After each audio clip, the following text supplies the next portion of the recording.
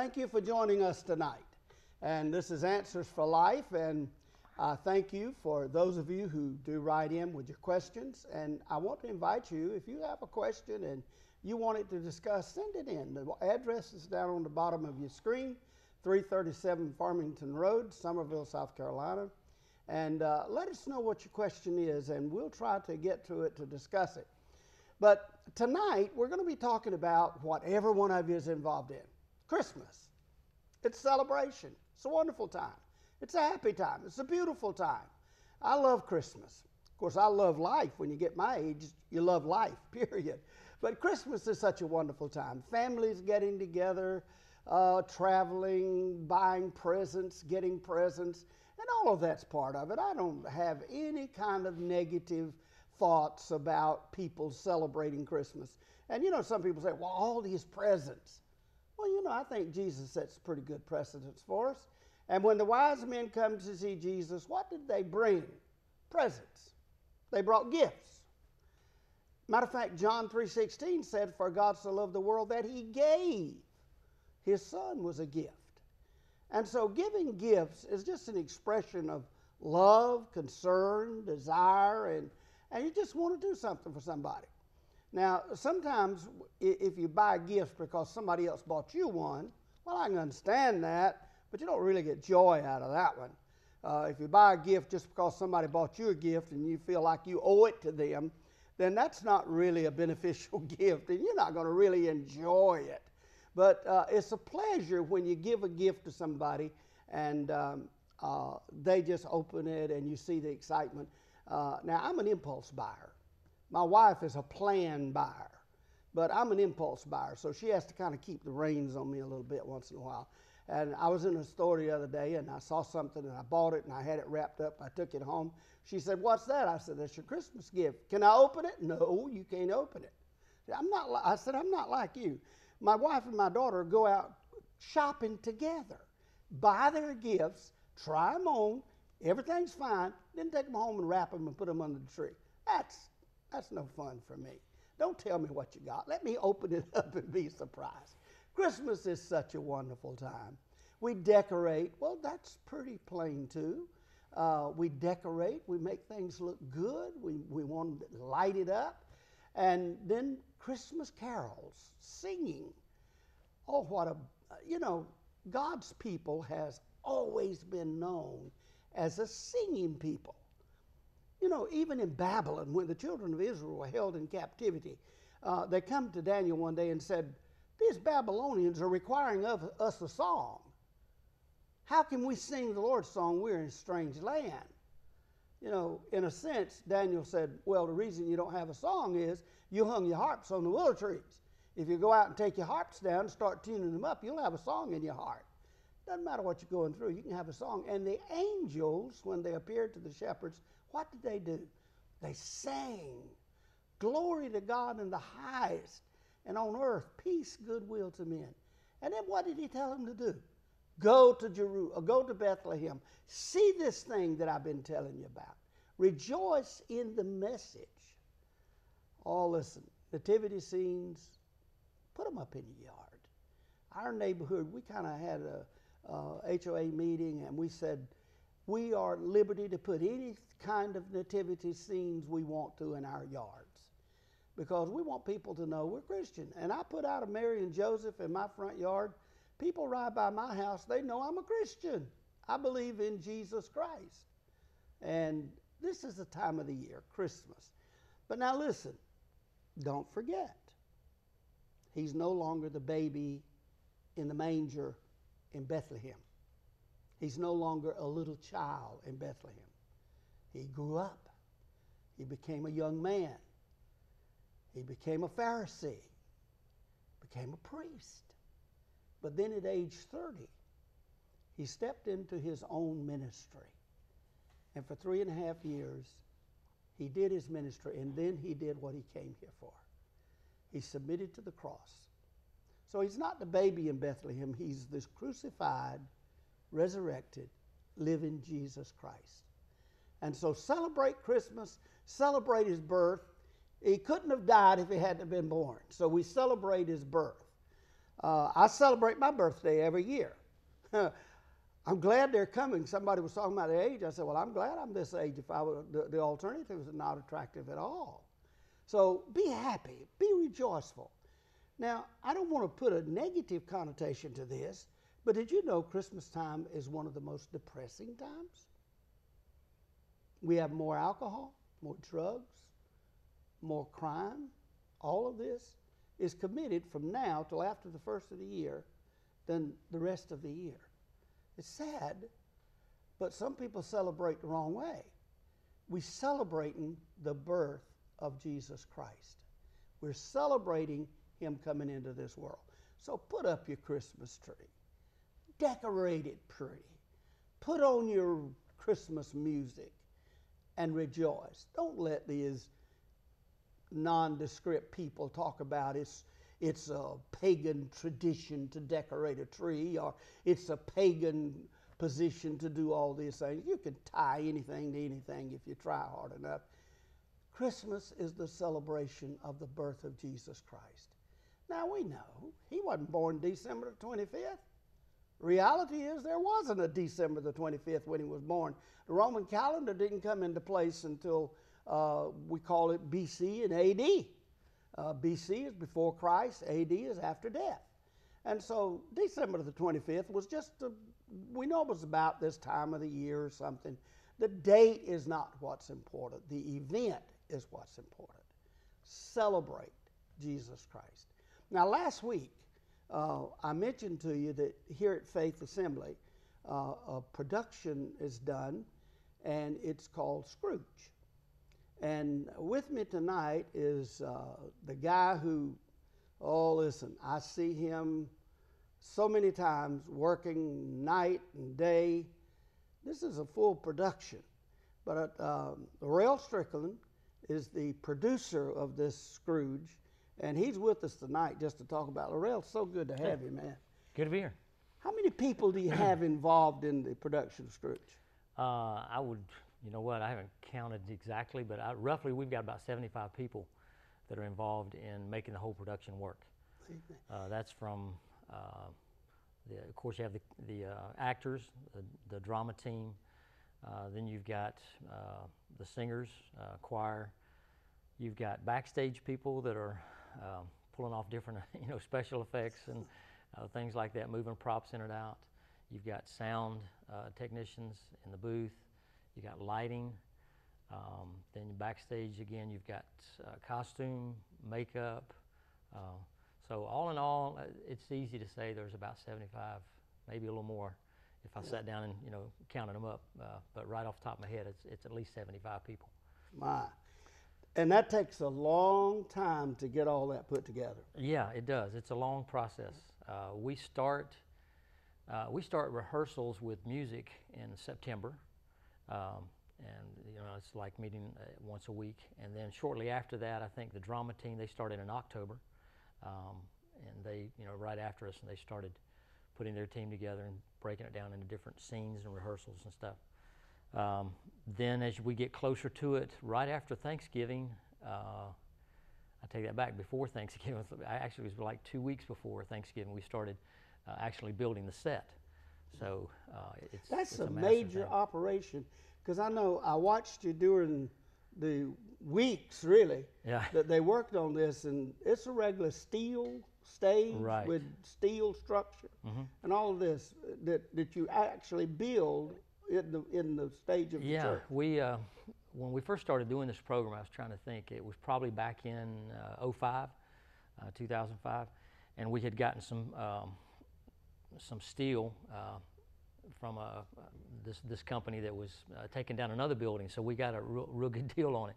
Now we had to customize it and fabricate it, do some welding, cutting, etc., to make it work and to our design. But we had some great guys that would think tank with me. I'd call them a dream team. We'd sit at a table and draw out stuff, and get these ideas of how we can make it work.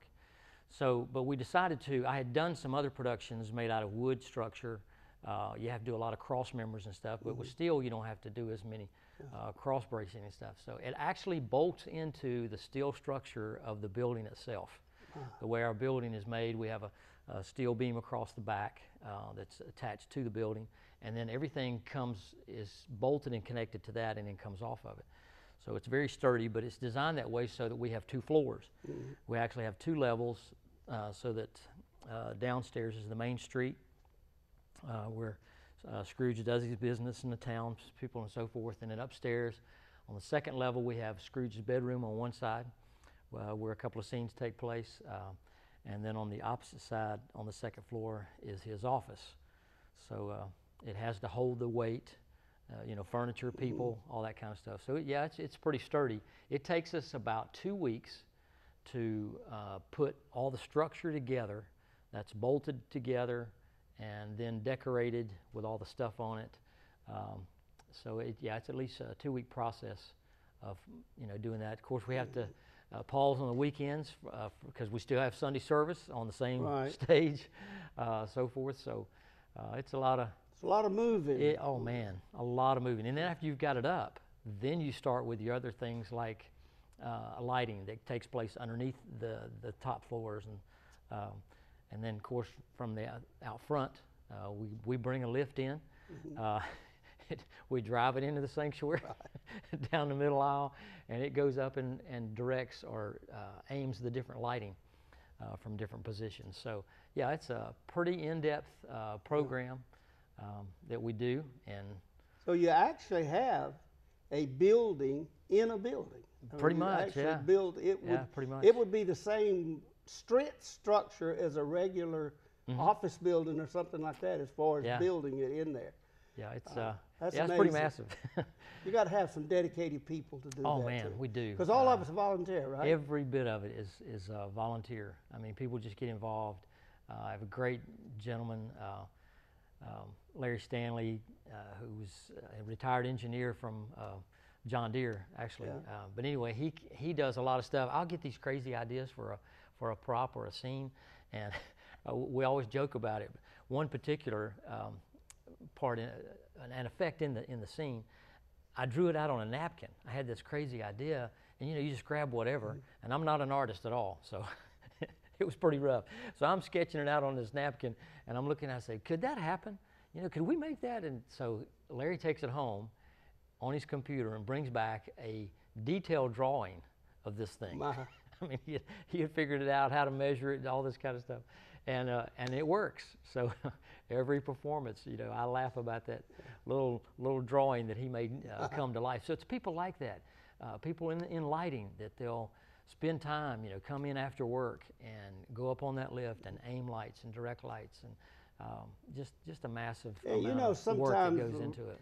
Laurel, we look at the people up there that are doing those parts, and there's a tremendous amount of learning to do. They have to memorize these lines. Oh yeah, it's a lot of memorization. A lot of times we don't think the light that's shining down on them, the changing of the lights, the sound, the microphones that each one, that takes a lot of work and skill, and those guys are never seen. Oh yeah, even the backstage crew, people don't realize when a scene changes, a curtain opens and closes, somebody does that.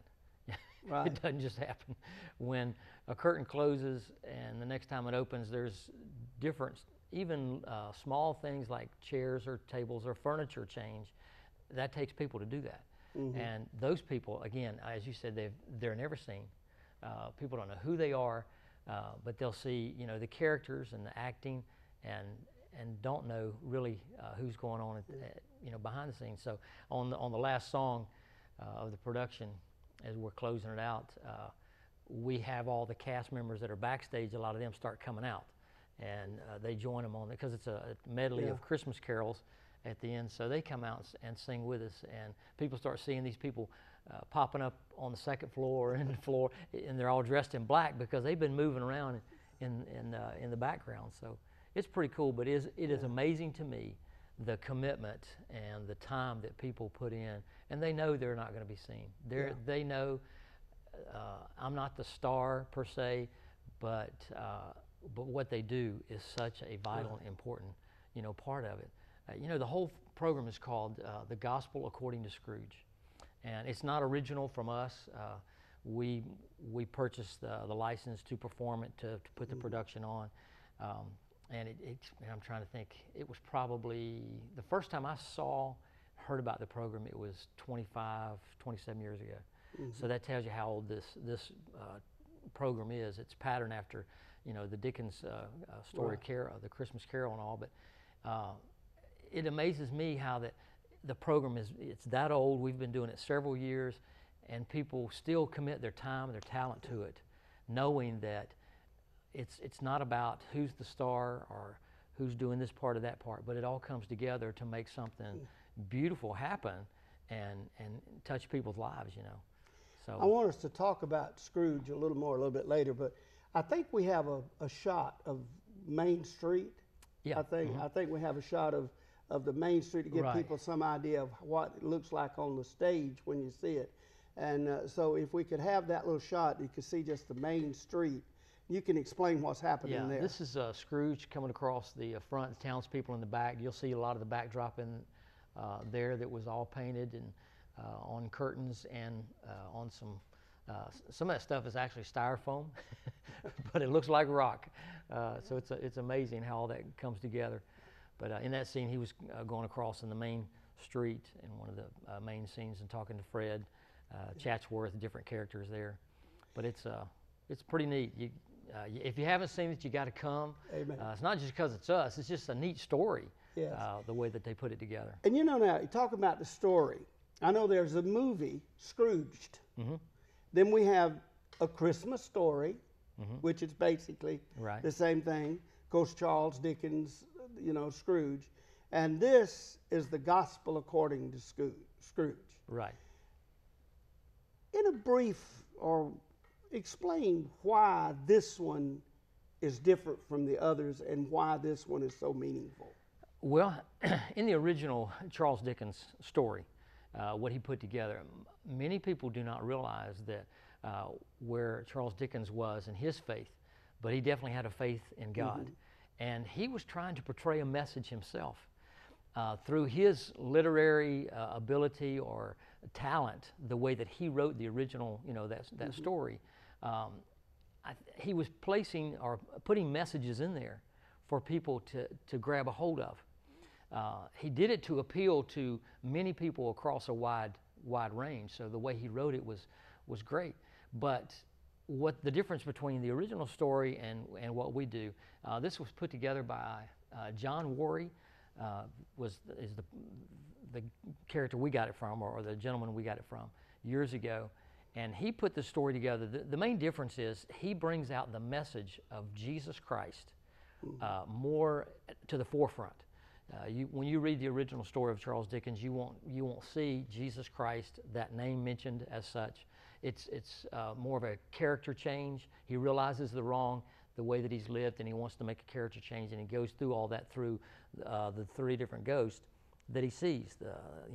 The ghost of Christmas past and in future and all of that. So all of that makes him begin to see where he is. Ours, the same story, same elements are there, but there's a definite difference in that Jesus Christ is used. He talks about giving his life to the Lord. At the end of it, when he makes a transition, he says, Lord, if you'll have me, I will make this change. I will do this and I will do that. So it's a dramatic change. And then one of the songs, several of the songs were put together specifically with that purpose. So one of the songs at the end says, it's called What Do You Say? What do you say when you get a brand new heart? What do you say when you get a brand new start? When Jesus makes a miracle, it's wonderful to see. See, those are the lines in the song that you won't hear or see in the original Charles Dickens story, but you will definitely hear that line when Jesus makes a miracle. And the miracle is how he changes us, how he changes our heart and our life. So the story actually becomes an evangelical too. Oh, definitely, yeah, definitely. It's amazing the people that come and afterwards the stories that they tell us. Just the other night we had a gentleman said, I've never heard the story about God or Christ in that way.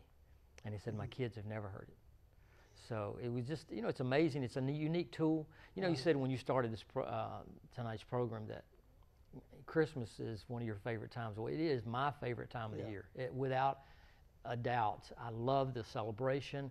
People, as you said earlier, they get, some people get nervous and afraid of the gifts and the commercialism and all that stuff. Sure, it's there, but it's the reason it's there. They cannot deny is because of Christ's birth. That's right. You can talk about Santa Claus all you want, and you can worry about that, but how did that all get started? It started out of the story of Jesus, and what is Santa Claus, Saint Nick? Everything reverts back to the birth of Jesus. So I love it. Though it's a lot of work to put on the Gospel according to Scrooge, and there's a lot of time and involvement. It's A lot still of patience. Yeah. Oh man, it's still a ministry. It's still something Right. that has a message that people will come. So you get past the time and the effort and all of that, and you say, it's got a message in it, and it's touching lives, and it's making an impact. People will come and see a program like that have not been open before to the message of Jesus and who He is. Well, Laurel, I look at you kind of like an artist.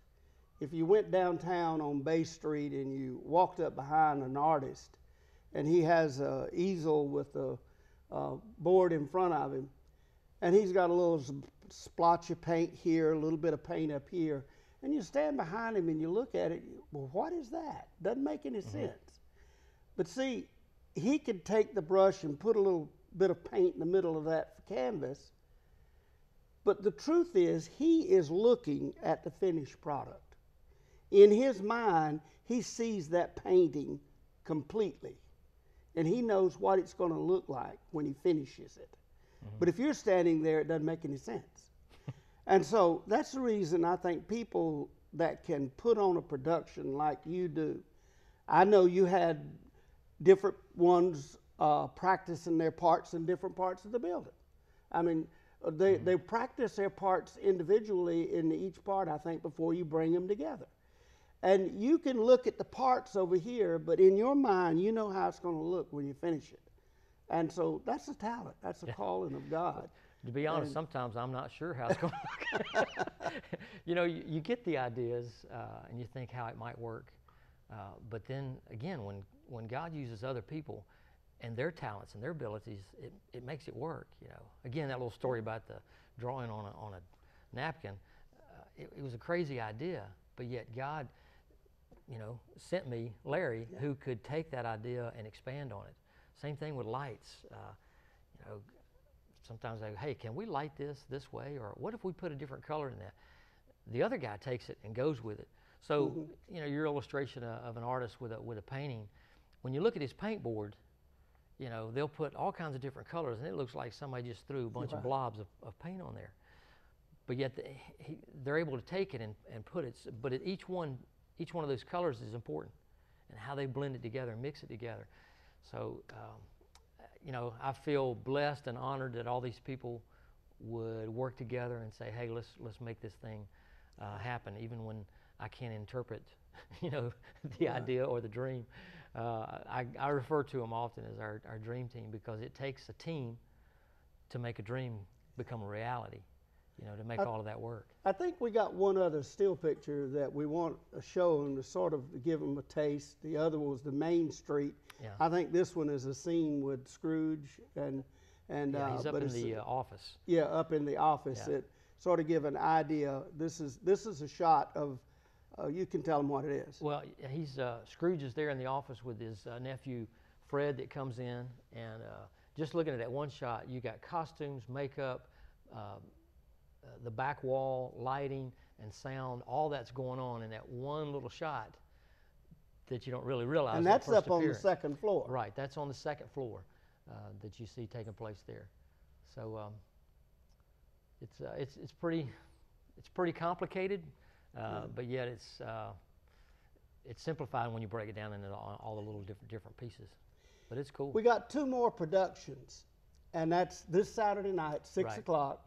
This coming Sunday night at 6 o'clock.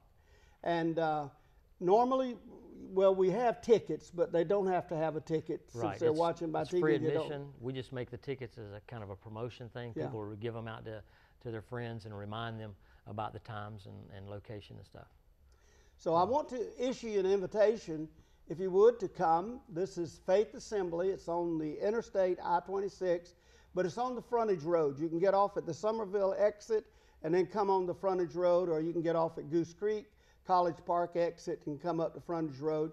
And it'll be 6 o'clock Saturday and 6 o'clock Sunday, the production. How long is the production? It's about an hour and a half, Okay. hour and 45 maybe. We have an intermission in the middle. We work it right into the program, into the story. Fezziwig, who runs the mercantile shop there, he invites people to come and celebrate, and everybody goes out and enjoys punch and cookies in the foyer to break it up, give people a chance to stretch their legs or whatever, and then they bring them back in for the second half of it, and it just it blends it, makes it a part of the program. So take the time this Saturday night, 6 o'clock. Come a little bit early, get a good seat. And as I said, you don't have to have a ticket. It's free. It's no charge. And we just want you to come in and enjoy this production of the Gospel According to Scrooge. And I'll tell you, you will leave here amazed, rejoicing, and it will really be a good time. Get the family together. Get your neighbors together. And just bring them out to see. You know, people go down to Dock Street Theater and other theaters to see productions that's not as professional as this one right here is. And so you make it a point to come out Saturday night, be here about 5:30. The play starts at 6. And then Sunday night at 6 also. And we will be looking for you. You won't be sorry you came. I enjoy it every time I've seen it. I look at it and I see it. I've read the story, but this one is different. It's not like the Scrooge you saw in the movie, and it's got the same story as Charles Dickens, but this is the Gospel According to Scrooge. In other words, you will see the Christmas story alive in giving. And so be here Saturday night, about 5:30, Sunday night, program starts at 6 o'clock. And I'm so glad that you've joined us tonight and wanted to just share this with you. And Laurel, it was so good to have you. And man, thank you. You do a fantastic job of that production. I couldn't do your job. But God bless you. Let us hear from you. Give us a call or drop us a note. If you have a question, please send it to us and we'll try to deal with it. But God bless you. And again, thank you for watching. Join us each Wednesday night at 10:30. And we'll be so happy for you to join with us. God bless you, keep you, cause His face to shine upon you, and go with you and keep you healthy. And enjoy Christmas. Don't let all the negative people sap the joy. God bless you.